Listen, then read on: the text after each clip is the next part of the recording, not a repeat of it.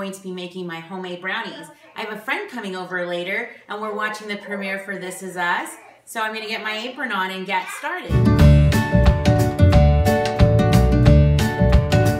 This is my homemade recipe. I've used this recipe to teach my son's homeschooling group, and they really loved it. I have all the dry ingredients, and I'm just starting to mix some of the wet ingredients, and I just kind of use a fork.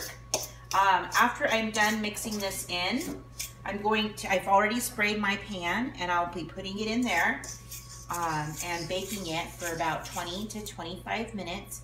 It isn't going to be very thick. I like to double the recipe and make it more like cake-size brownies. Those are the ones my family likes.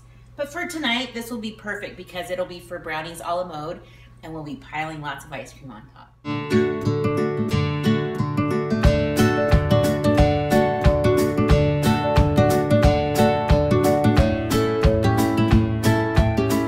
Here they are, right out of the oven. My house smells amazing.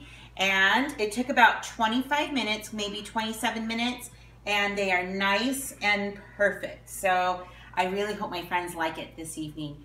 I think I'm gonna have a hard time pushing the boys away from them. I'll make them their own batch soon.